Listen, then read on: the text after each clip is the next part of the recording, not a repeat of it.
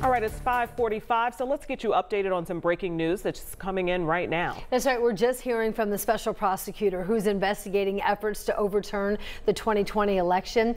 The special prosecutor says the grand jury has, in fact, indicted former President Donald Trump. So we've been following this breaking news for about 30 minutes. We've been working to get more info. Right now, the former president, he first announced this online. Since then, we've learned the former president now faces 4 counts in this case, including conspiracy to defraud the U.S. by using dishonesty, fraud, and deceit to obstruct the nation's process of collecting, counting, and certifying the results of the presidential election. This is now the 3rd indictment for Trump recently. We'll keep you updated on air and online at WTHR.com as more information about this breaking news on this Tuesday night becomes available.